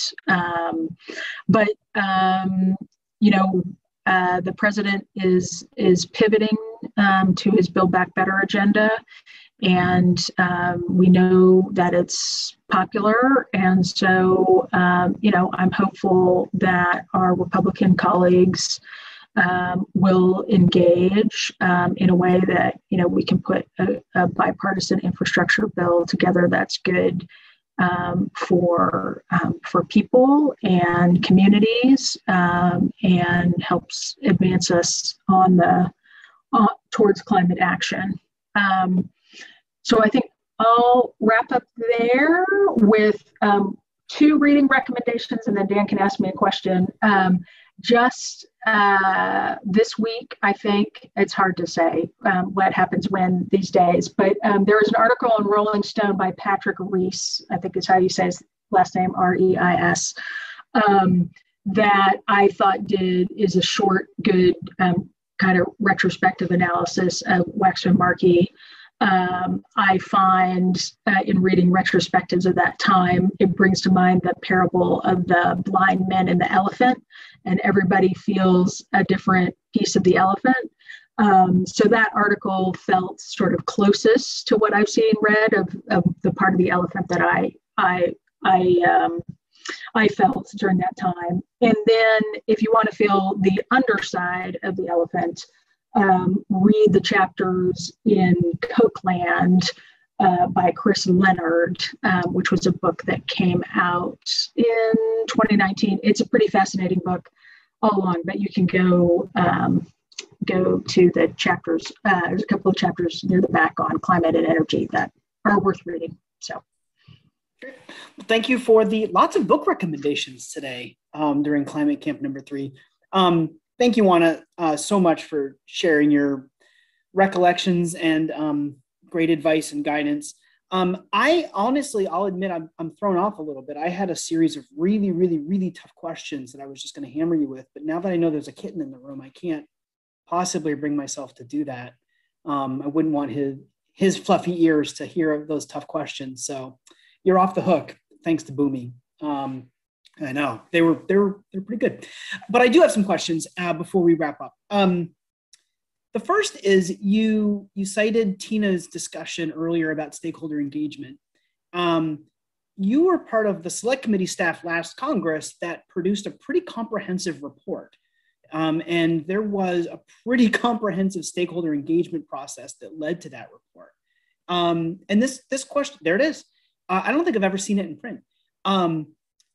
This question kind of comes from the audience as well, and so I'm going to try to weave it in what I was going to ask. But what are your reflections on how you and your chairwoman and your colleagues navigated that stakeholder engagement process leading up to that report last July? And what did you learn from that? The level of depth that you went into with stakeholder engagement that might inform where the select committee's work leads in the future? Thanks. Yeah, that was definitely an oversight of me not to mention that. But so thank you for asking the question. That was a huge part of what we did and a huge benefit to us. So we did actually in the fall of 2019 put out, basically a big request for information and had I think it was 13 question letter, and we got over 700 substantive responses to that, which was great, but also a lot. It was like a dozen of us to get through. But our team used that as kind of a launching place for some additional conversations, and we stopped counting at basically 1,000 stakeholder meetings that we had across all of the staff.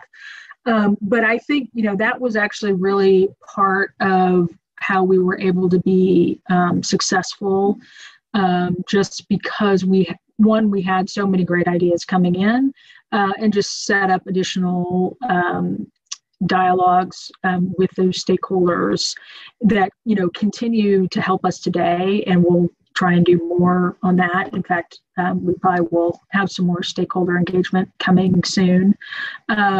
And then on the inside, we had a members day, so we heard from members, and then also engaged across a number of caucuses in order to get their input. And that is, that's one reason the book is, the report is so big. We tried to cover, have a comprehensive response, but also, put a lot in there that this Congress can build on, and probably future Congresses. Thank you very much. You sort of touched on this towards the end of your remarks. I'm interested to learn a little bit more about your thoughts on how the legislative and the executive branches work together to produce big bills.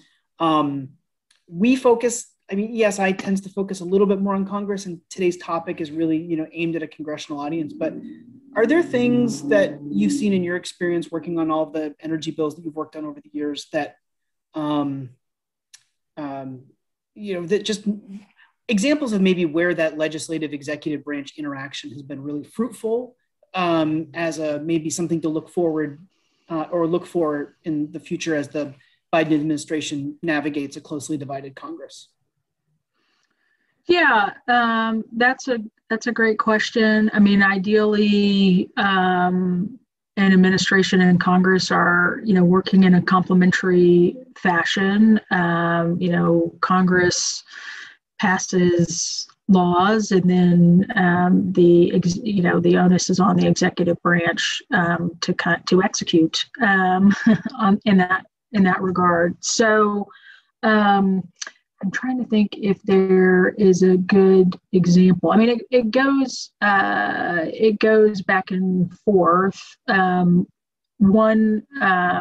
Because obviously sometimes the administration, sets something up creative that then we want to end up legislating on and honing. One example there on that front would be Electrify Africa, which was some legislation that ended up passing in 2015, 2016, I think, but really sprung out of the Obama administration's work in Africa in a program called Power Africa, really understanding this important connection between development and energy. And so then that ultimately led to some bipartisan legislation, and that program continuing. Another place potentially a precursor to the BRIC program that I mentioned earlier is also during the Obama administration, kind of post-Sandy, they had a sort of resilience competition and requested kind of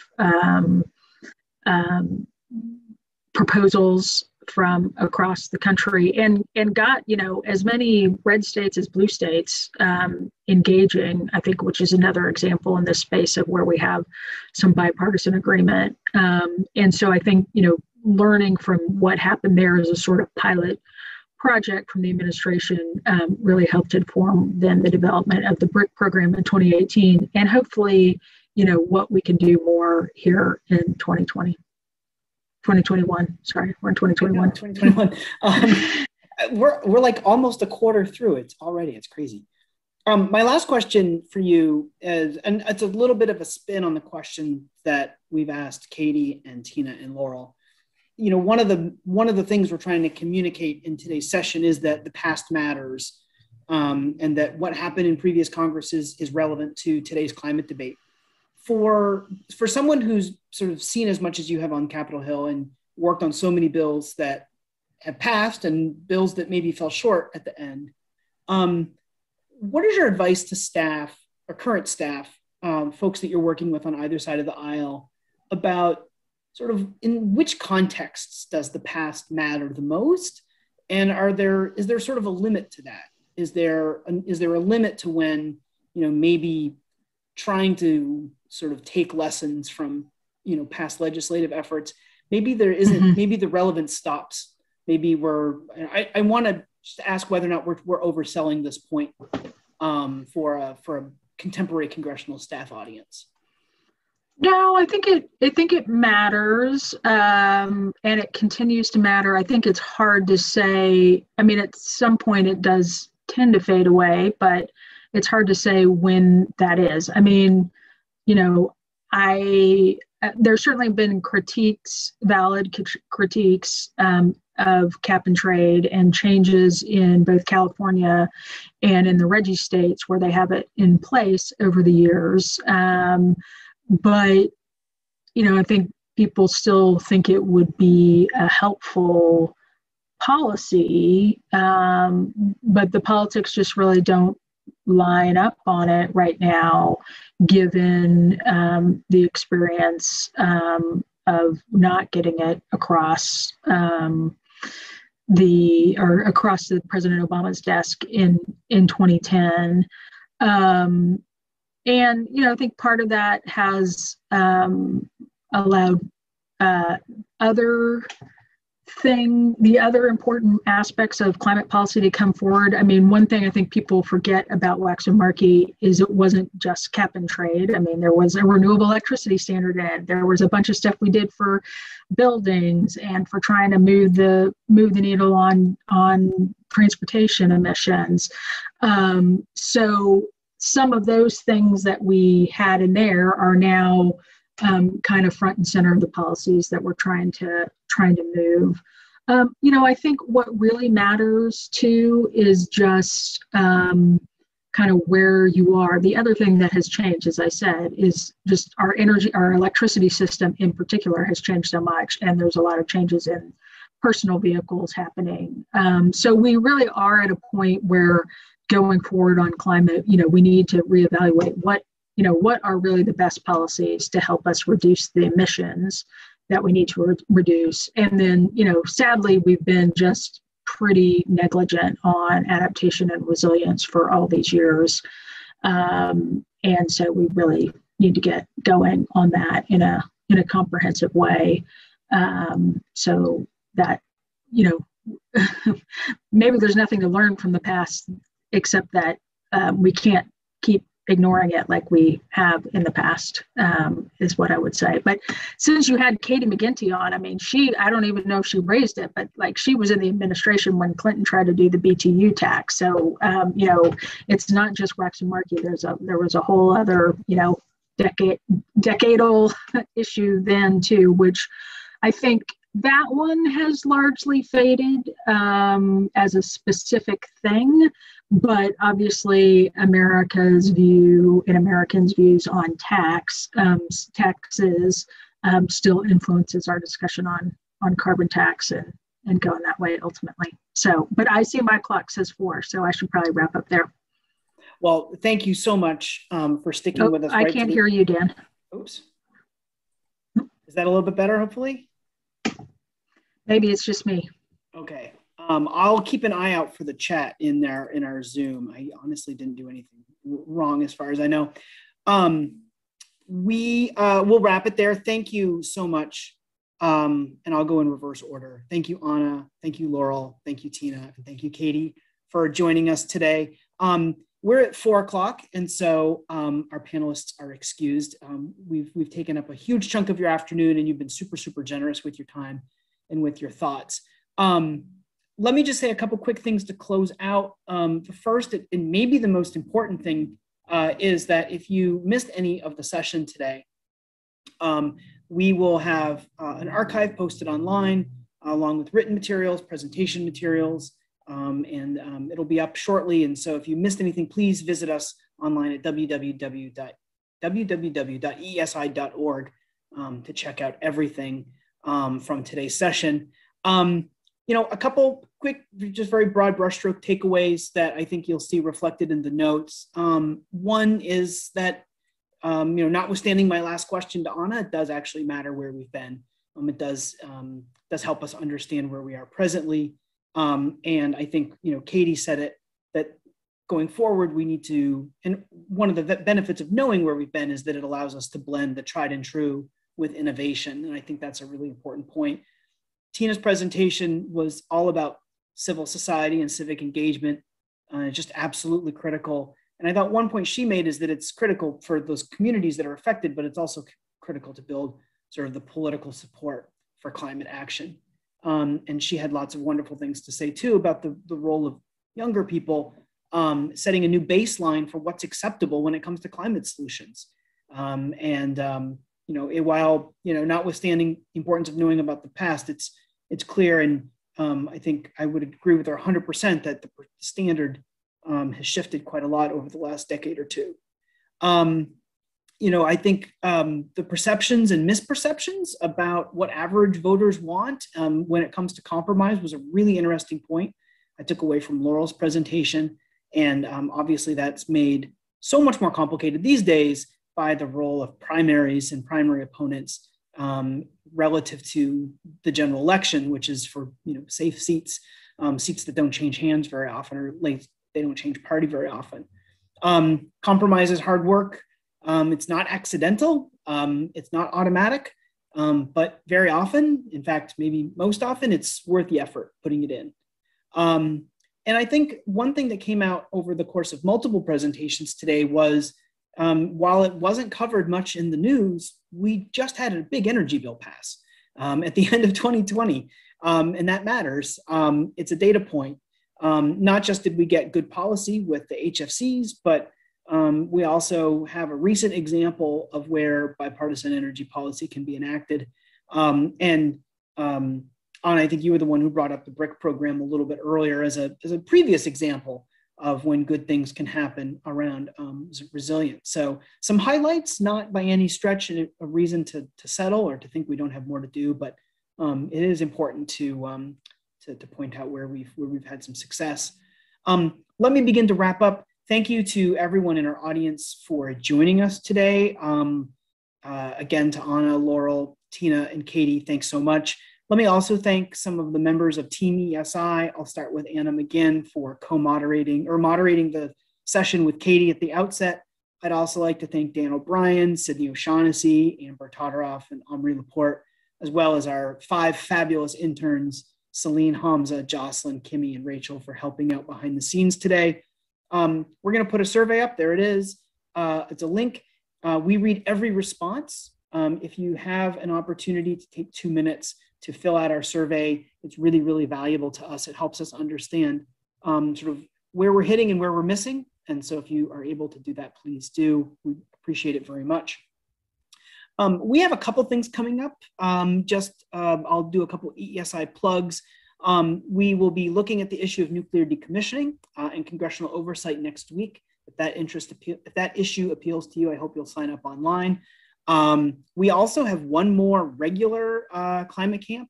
I don't want to say regular climate camp. We have one more of the originally planned 4-part series of climate camp. It's going to be at the end of April, and we're going to be looking at double whammies, things that we can do in the near term to deliver mitigation and adaptation benefits. It's coming together. It's going to be fabulous. I hope everyone will check it out. We are also planning, and this might be the first time I have a date to announce, a bonus climate camp. That's right, May 21st, same bat time, same bat channel, Friday at 2 o'clock. We're going to convene a set of experts, or a panel of experts, to talk about budget reconciliation and what it means for the present debate. Came up a couple times today. We're going to use a bonus episode of Climate Camp where we can dig deeper a little bit. And if you're interested, of course, in the regular budget, you can go back to Climate Camp #1 and listen to Kari, Franz, and Karen talk all about budget, stimulus, and appropriations. If you missed anything, one last plug, www.eesi.org. And while you're there, please sign up for our newsletter, Climate Change Solutions. Thank you all for joining us today for Climate Camp #3.